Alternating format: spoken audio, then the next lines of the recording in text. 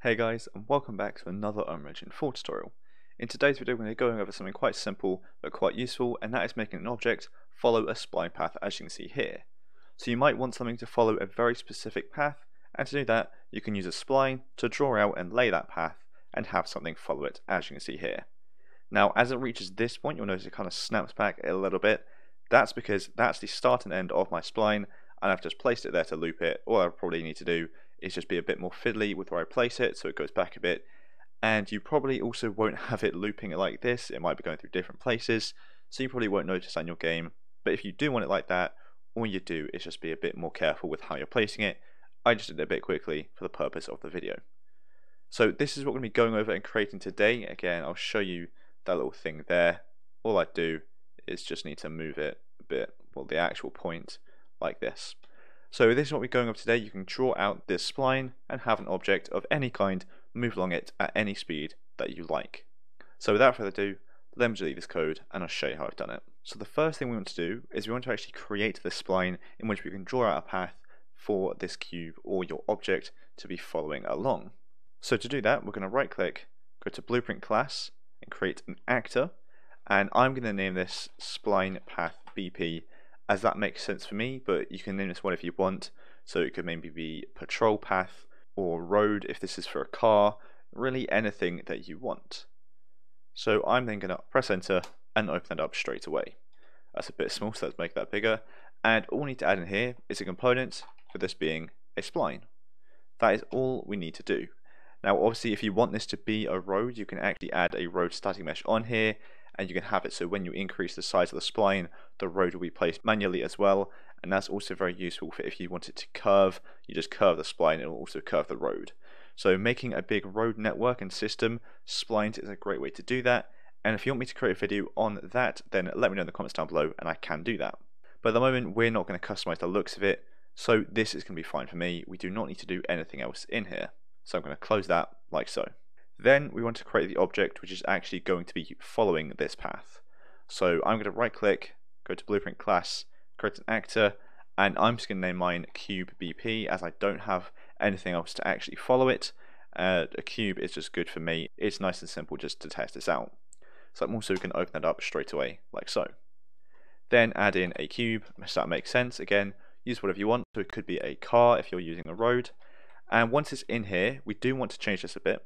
So you'll notice it's just going to be in the dead center as it normally would. We want to actually raise this up a bit, so the bottom of the object is going to be kind of in the middle here. So essentially this grid is the floor of the actor. We want the base of our object to be on the floor.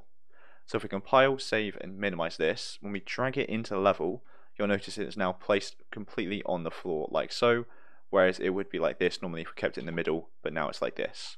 So that's just good, so it does then actually float along the floor, not halfway through. So obviously do that for your object, for how it looks best for you.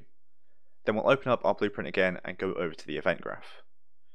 Here I'm going to delete event actor begin overlap and event tick, however we are going to use event begin play. What we're going to do is get actor of class, just the singular actor, not all.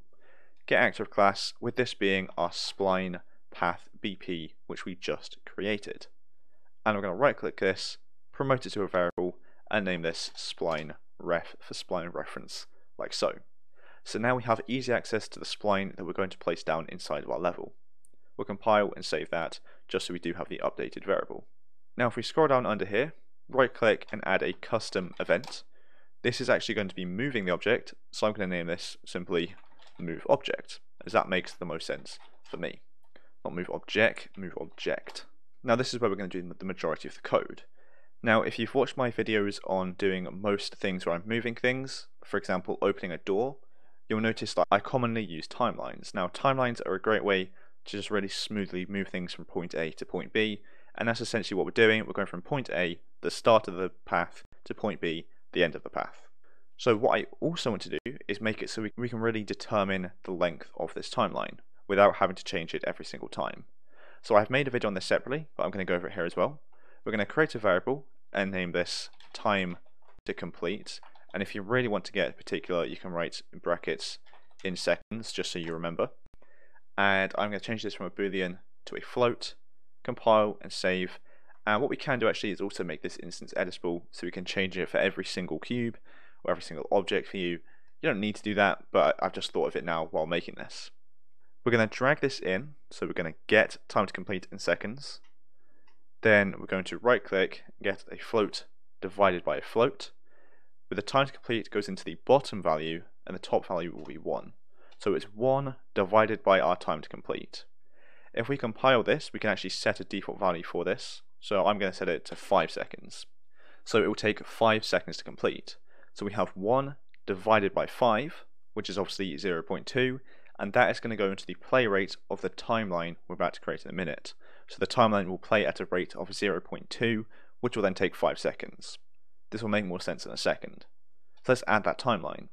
We're going to right click and add timeline down at the bottom here, and I'm going to name this one move object T for timeline. And before doing anything else with this, what I'm going to do is in the components list in the bottom left here under variables, I'm going to drag in my move object T for the timeline there, get that, and out of this I'm going to set the play rate, which is what I just mentioned a second ago. This is going to go into the move object here, and the new rate will go into the divide there. So again, 1 divided by the time to complete is the play rate for our timeline, so the timeline then plays however long we want it to here. So again, you can now change this for every single instance of the cube, but it just makes it a lot easier from having to create multiple variations of this blueprint and changing the actual timeline here. So the set play rate is going to go into the play of the move object T, like so, or the play of our timeline.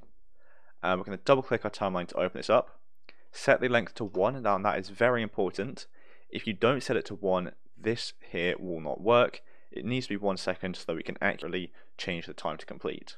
And we're also going to add a float track in here. I'm just going to name this one move track, like so. We're going to add a key to curve float, so right click, add key, with a time of 0, value of 0, so it's all the way at the beginning. Then right click, add key with a time of 1 and a value of 1, so it's all the way at the end.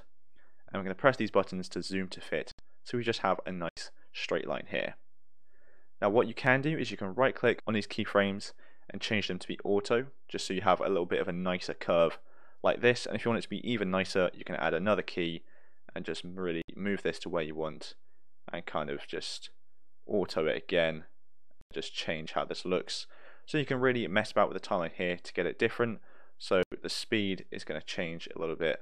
So again, you can just move these where you want to just really get it to be completely different speed. So the speed here is just going to constantly change. It'll be a bit random, so obviously you might not want to do that, but that's just showing that you can change how this looks, so you can get a nice smooth curve or just a straight, or change it to make it go up and down if you wanted. I'm just going to keep it like this though, nice and simple. What we also want to do is tick loop, and you can tick autoplay, but because we have this here, we want this to fire off first, so I'm not going to, so I'm just going to tick a loop. We'll compile, save, and I'm going to close the timeline there, like so. So now we have our timeline, which is going to be the value of where we're going on the spline. So we want to use this value to actually find the location of where that spline is. So that's actually quite simple. What we're going to do is get our spline reference, so get spline ref here. Out of this, we're going to get the spline, scroll all the way down to the bottom, and we have it here. This is just the spline we added in, so if you change the name of it, search for the name you changed it to. So get spline, then I'm just going to move it down, and out of this, we're going to get spline length. So you can then change this to be however long you want, and it will always work dynamically for the correct length of the spline. So we've got it like this.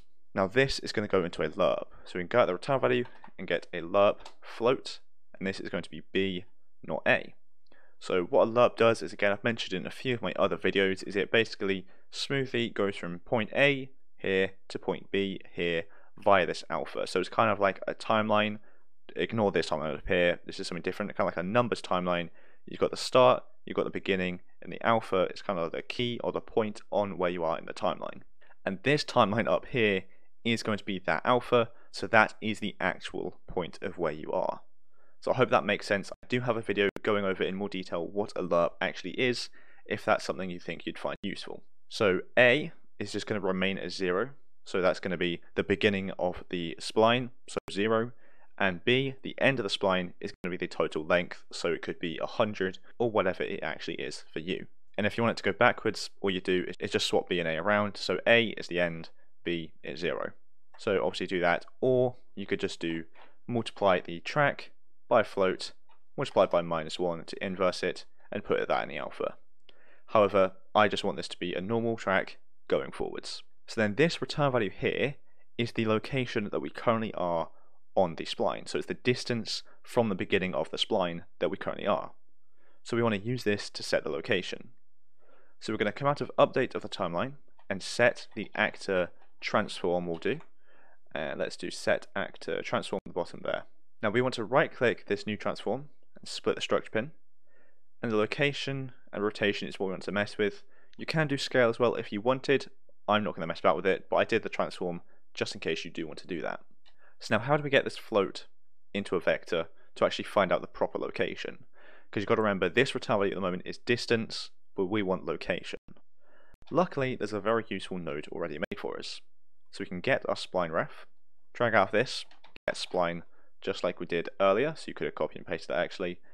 Then what we're going to do is drag out spline and get location, if I could spell that correctly, get location at distance along spline. Like I say, it's already nice and easily done for us. So we can input the distance, which is the return value here, the coordinate space being world, as these aren't in the same blueprint, so we want it to be the world location. And this return value go into the new transform location, and that is now going to actually set the proper location of where the distance is on the spline. So again, it's going to be moving along the spline, getting that distance, and updating the actual location of our cube to be the location of the spline. So I'm going to move this out a little bit to give us a bit more room. And now, luckily, we can do something very, very similar for the rotation. So I'm going to drag out our spline again, and get rotation at distance along spline. Pretty much the same thing, but just for the rotation instead of location.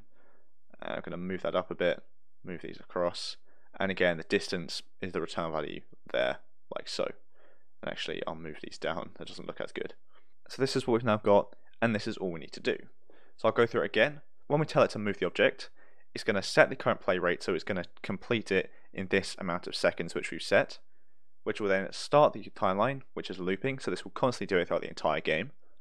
And that's essentially going to be going along this spline path, updating the location and rotation of our object along the spline as it goes along. So we can compile, save, minimize this, and now let's actually put in our path. So I'll delete the cube for the second and put in our spline path. So I'm going to start it here, and now the way to use splines is you need to try and select this end of the spline here, so you can just click it like so. Then if you hold down left alt and drag with left mouse button, you're going to create a new spline point and going to draw it out like this. And so you can move it about here, then you can drag another one out, then another one, then what I'm going to do is drag another one here, rotate it and move it. So we're going to have a nice bend and a nice curve like so. Then I'm going to move it out again and do the same thing. So I'm going to move it down here and rotate it just so it's got a nice curve to it instead of it being an instant snapping point. And then bring some more down, and I'm really just going to make this basically a very simple loop.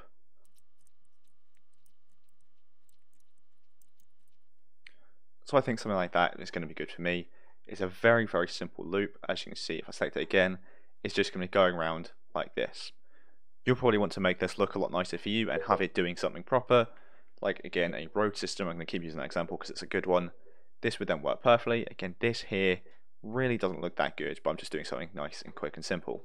So now all we need to do is drag in our cube, just place it near the beginning like so, and you can change the time to complete here again, but we've already set the default value to 5. Now if we were to simulate and go full screen Alt P, you'll see nothing has actually happened. So I already know what was wrong. We actually forgot to call the function. So let's open up our cube BP again. Back to event begin play, we need to actually call the move object custom event we created. Something so simple, but I somehow forget it all the time. So let's compile, save, and try this again. So let's go full screen, Alt P, and there we go. You can now see it's moving along. Now that's actually going quite quick, but that's just because it's taking 5 seconds to go along the whole thing. And you'll notice at the beginning and end, it's slower than it is at the rest.